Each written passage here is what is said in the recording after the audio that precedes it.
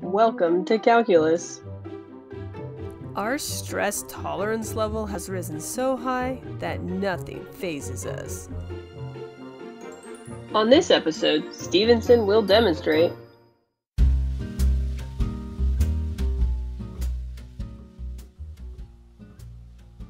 Let's look at this scenario and see how we can use our definite integral knowledge and skills.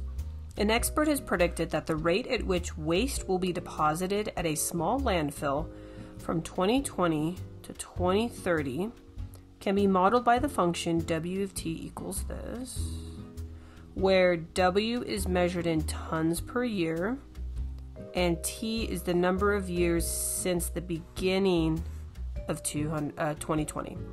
To the nearest ton, we're going to have to round, how many tons of trash will be deposited in this landfill from the beginning of 2022 through the end of 2023?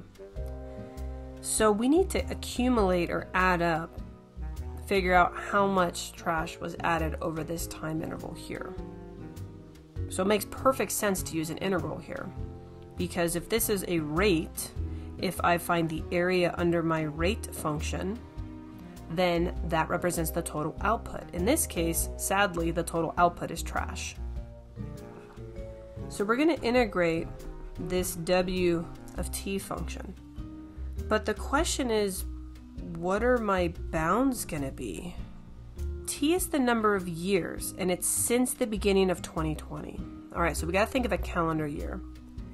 If we're thinking about the year 2022, and it's the beginning, then we're in January. So we're going all the way through to December.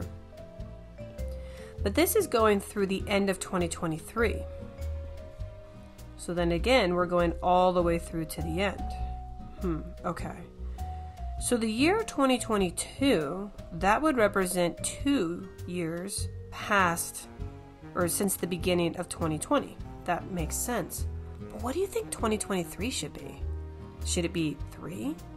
Should it be 4? 2023, if we let it be 3, that means we're going through the end. We're going from 2020. If we do 3 years, since 2020, then that means we're doing the year 2020, 2021, and 2022. Okay, what if we do 4 years since 2020? Okay, so remember it's from the beginning, right? Or since the beginning of 2020. So 1 year would be the year 2020. The second year would be the year 2021. The third year would be 2022, and the fourth year would be 2023. So it looks like this is going to be t equals 4, because we want to include the entire year. That's why I said the end of 2023. So the integral is going to look like this: 2 to 4 of our W of t function. Now let's just go to our calculator and figure out our answer. And remember, we have to round to the nearest ton.